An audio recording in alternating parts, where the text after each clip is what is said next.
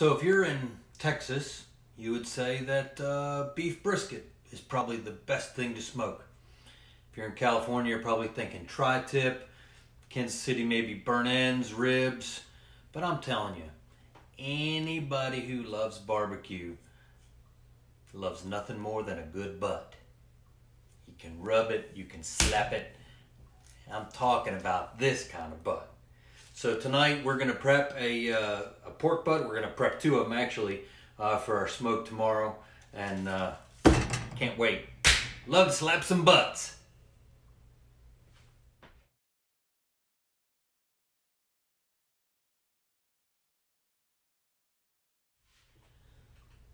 So in order to prep this butt, I like to trim a lot of the fat off of it. Now my buddy Tom is gonna roll over right now. Well, he's not dead, so he's not gonna roll over in his grave, but he's gonna freak out right now because he is kind of the opposite, right? And there's no right or wrong way. This is just my way, but I like to trim some of the fat off of it. To get started, you're gonna need a few things. Number one, I like to have a rag. If you ever stayed in a hotel, you might recognize these. I like to have I call it my barbecue rag. I like to use my rubber gloves, latex gloves. And you need some, I usually use a couple knives. This is my favorite knife. This is a Gunther Wilhelm, or Gunter Wilhelm here in the South, but Gunther Wilhelm. I bought this at the World Championship Steak Cook-Offs. It's my favorite knife. This sucker is so good, so sharp, so balanced. I recommend making sure you have a good knife if you're into barbecuing or smoking or cooking steaks or anything. A good knife is one of the better things that you need. In fact, Gunther Wilhelm himself told me to buy two, this one and then a different one. I just bought this one and I regret not buying the other one. So you need a good knife in order to cut. So we're going to get ready here. We're going to slap on the latex gloves and we'll get started.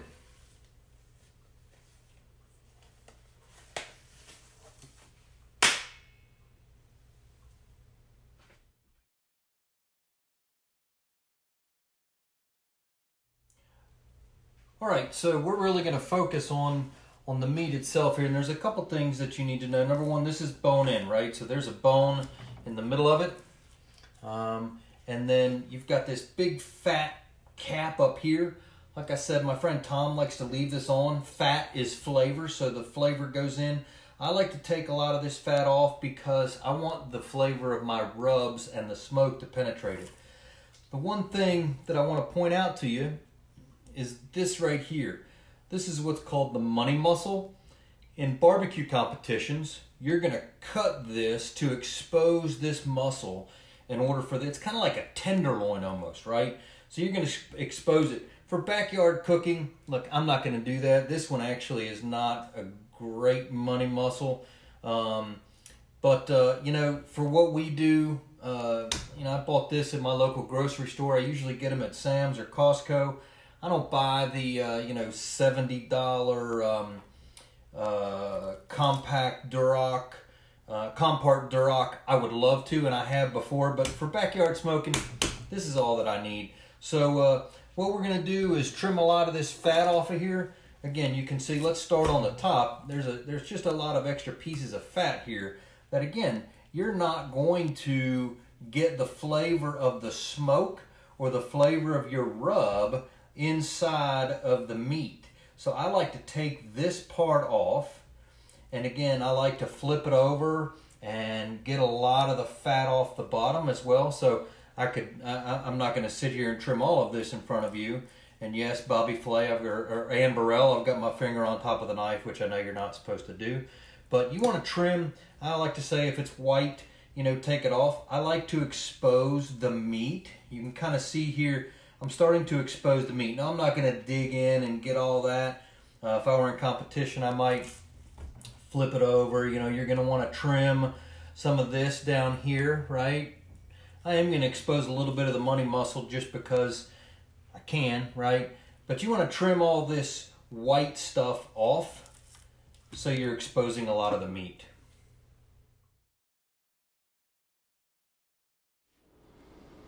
All right, so we just finished trimming our pork butt.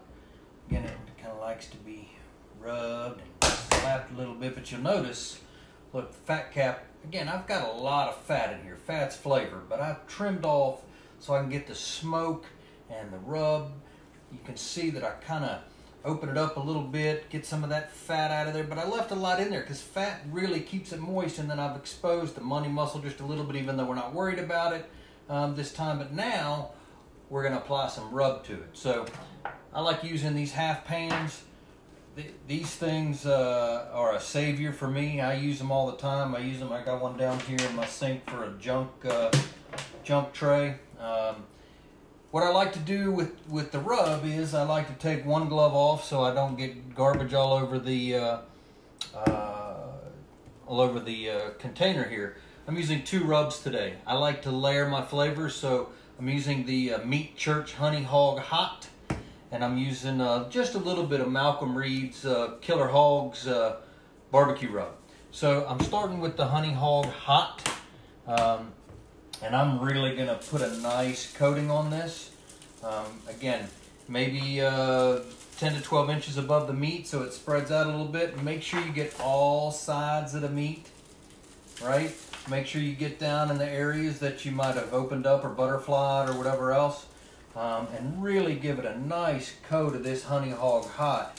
I like to use the Honey Hog Hot because, as you're going to see in my later video, I add a little bit of sweetness when I wrap my pork butt. So this gives it a nice contrast and flavor. Look, pork, especially pork butt like this, it can stand a lot of, it needs a lot of flavor, right? If it's just, you know, no rub or just a smoke, it tastes good, but this adds just a ton of flavor. I love this Meat Church Honey Hog Hot. I am not a paid spokesman for Honey Hog Hot by any means, or by Meat Church. I just love the product. I actually have a whole cavalcade of dry rubs over there that I use for different things. I like to just try stuff out, so I recommend, hey, just go find some rubs, go online, order some, see what they say, you know, or see what they taste like. A lot of people will cover their pork with mustard or with oil or something like that to help the dry rub stick, but you know, I've never had a problem just applying it directly to the meat. It seems to stick just fine to me. You'll see it after it sits in the refrigerator overnight. It actually has a beautiful color to it. Now, right on top of that Honey Hog, I'm going with my Killer Hogs barbecue rub. It just adds a different layer of flavor, a little bit different color. It's a little bit deeper red than the Honey Hog Hot. So that just adds a nice contrast and adds a little bit different colored bark. So this probably has some more paprika in it than the Honey Hog Hot. Again, I'm hitting all the sides. I'm making sure I don't miss anything.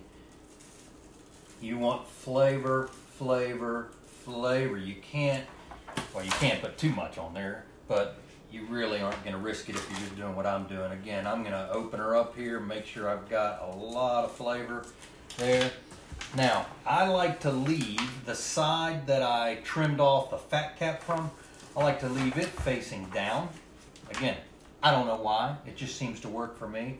I'm going to give this top one last dose of the Killer Rub, Killer Hogs barbecue rub. And that's all she wrote. I'm going to cover this with foil. I'm going to put it in the refrigerator overnight. We're going to smoke some butt in the morning. All right, so we are ready.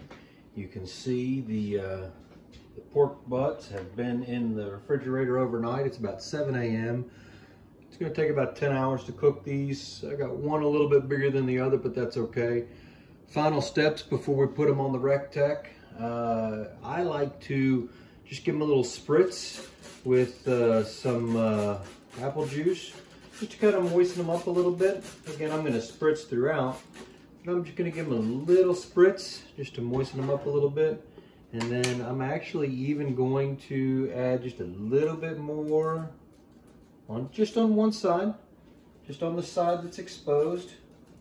A little bit more dry rub, just to give it a little bit more flavor. And then I'm going to go ahead and put my temperature probe for the Rectech in now, and I can feed it through the little hole in the Rectech but you want to make sure when you put the temperature probe in, you want to make sure that you don't hit any bone. So I don't feel any bone there. If your temperature probe is against the bone, you're going to get a little bit of a bad reading. So you want to have the probe ready to go. We're going to go put these on the Rectech and start smoking. It's that easy. Now you can see Rectech is cranking right at 225. You can see the internal temperatures of each of the butts. One's at 44, one's at 46. That's about right. I got my leads going up into the Rectech. Let's just take a look at these bad boys as they get started. This is I love looking at the, oh yeah. Look how nice those butts look. I rubbed them a little bit more. I gave them a little slap. Now we're gonna let them do their things. So the Rectech's cranking away. We're gonna check it out, see how it's going. We're gonna spritz a little. Oh my God, look at that, baby. Yeah. Spritz a little bit with our apple juice. Those are looking phenomenal. Love it.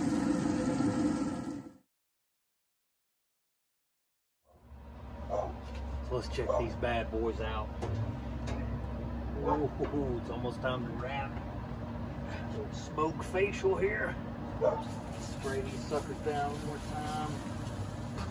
They're looking fantastic. They're running about 160 right now. I want to get them about 165, and then I'm going to wrap them. We'll walk through that process here just a little bit.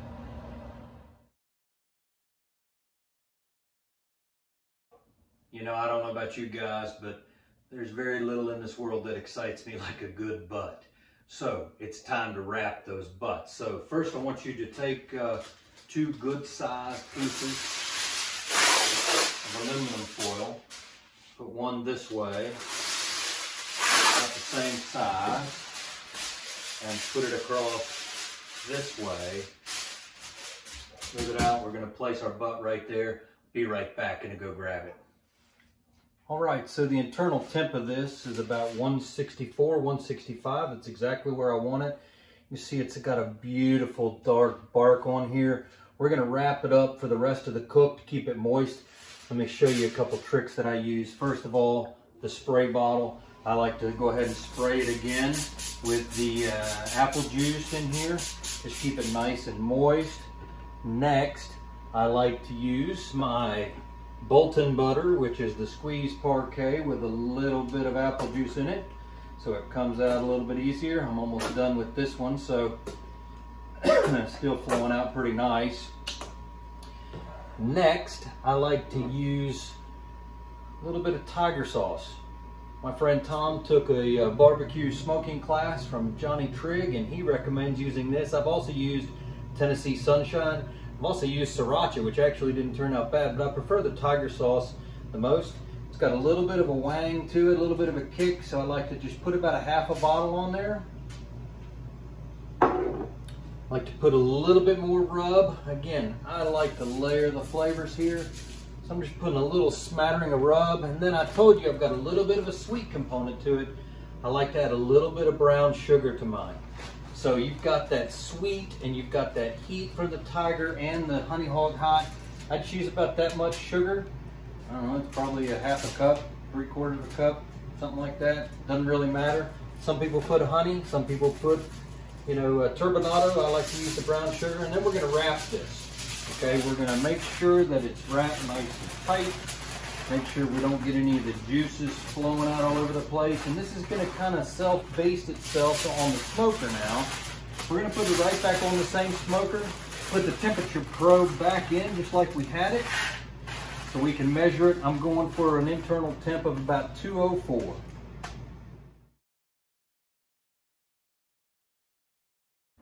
All right, so now comes the really hard part, right? Got our pork butt up to an internal temperature of 204. That's where I like to pull it off. 204 gets it to where it's really gonna just shred apart beautifully. But here's the hard part. I gotta let it sit here hour and a half is what I like to do, hour and a half, 2 hours. What happens is when a meat like this cooks, it really, you know, gets like this.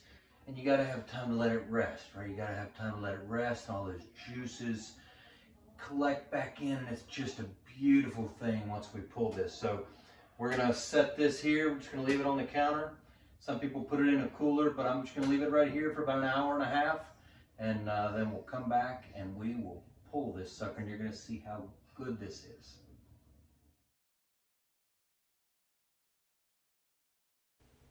Now, boys and girls, the moment of truth. It is time to pull our pork. I love doing this. You know, a lot of people use these claws, right? You can you know, shred and stuff. I like to just put these to the side, and I like to use the digits, thunder and lightning.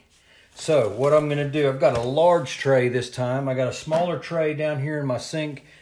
It's gonna kind of get all the, I'm gonna put my bone in it. I'm gonna put all the fat that I find in it, because I don't like to eat fat. Now let me just tell you something. Look at that. Oh my God. Now, here's another one of my tricks. I like to save some of this juice. I don't know if can you see that juice down there? Oh yeah, you can see that juice, baby. I like to save the juice. So I make a little funnel here on the end. I pour some of that juice out. Oh yeah, we're gonna save all that. That is gonna be good stuff, right? So let me just show you that. See, that's all goodness, right? That's all fantastic goodness. We don't want to get rid of that. Now we want to take our butt and get it out of the foil. Foil's gonna go in the trash can. Oh, don't lose that piece. That's a good one. All right. Now, let's take this thing apart. Look how easy that bone comes out. Oh my gosh, look at that. That's the bone that was in the middle. Let's take it out. Throw it in the scrap pile. That is just good old pulled pork smoked. You can see the moisture content in that thing. As I'm breaking it apart, it just shreds. That's why when you cook it like this, you don't need those claws, because it's not going to be tough. Now, we still may have some fat up here. I can feel it. It's jiggling right there. I'm just going to pull all that fat off, right? There's a little bit of pork in there. I'm going to peel that back and throw that in there, but that's a big hunk of fat. That's not nice, so we're going to throw that away. A little more fat right there. Now, you can just blend the fat in. It'll melt, basically, into the meat.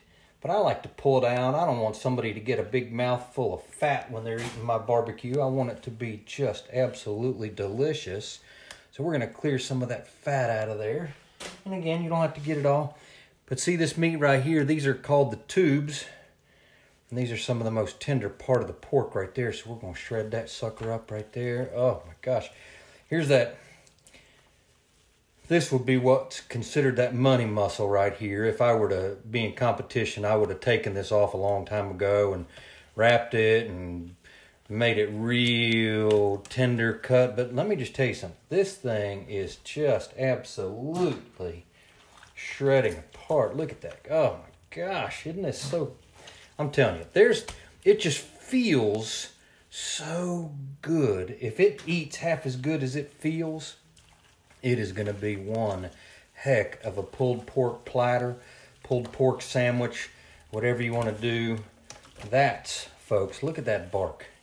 Look at that pulled pork. That is phenomenal.